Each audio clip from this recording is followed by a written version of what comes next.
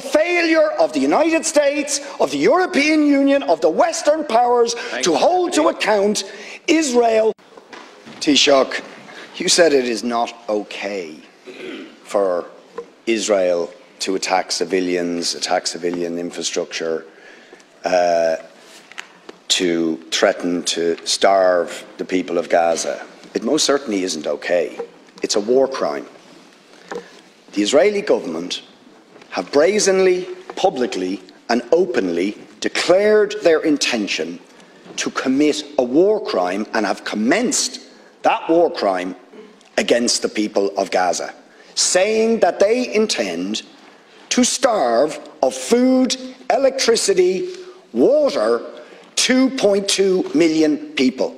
That is a war crime under the 4th Geneva Convention.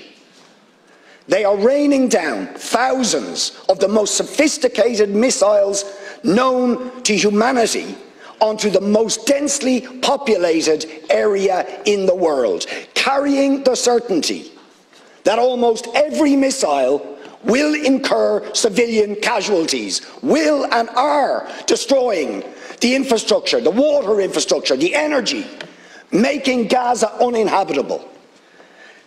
And using, in very credible reports, as they did in the past, chemical weapons, white phosphorus, being used by Israel.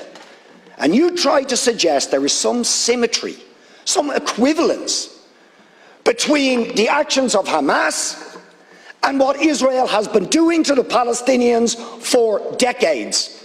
Will you admit that the terrible loss of life and escalation of violence that we have seen in the last few days is simply a continuation of the crimes against humanity, the war crimes of the State of Israel against the people of Palestine? And it's not me saying this.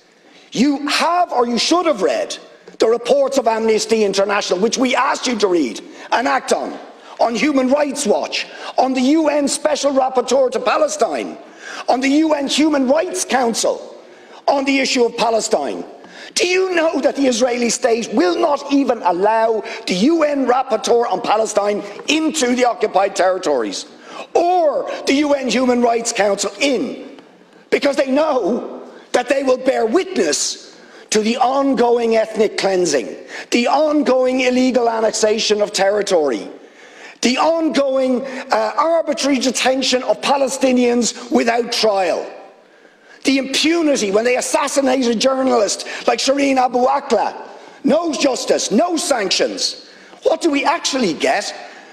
The head of the most powerful state in the world, while Israel is threatening to commit war crimes against Israel, says we're going to give them more weapons and arms. We support them absolutely.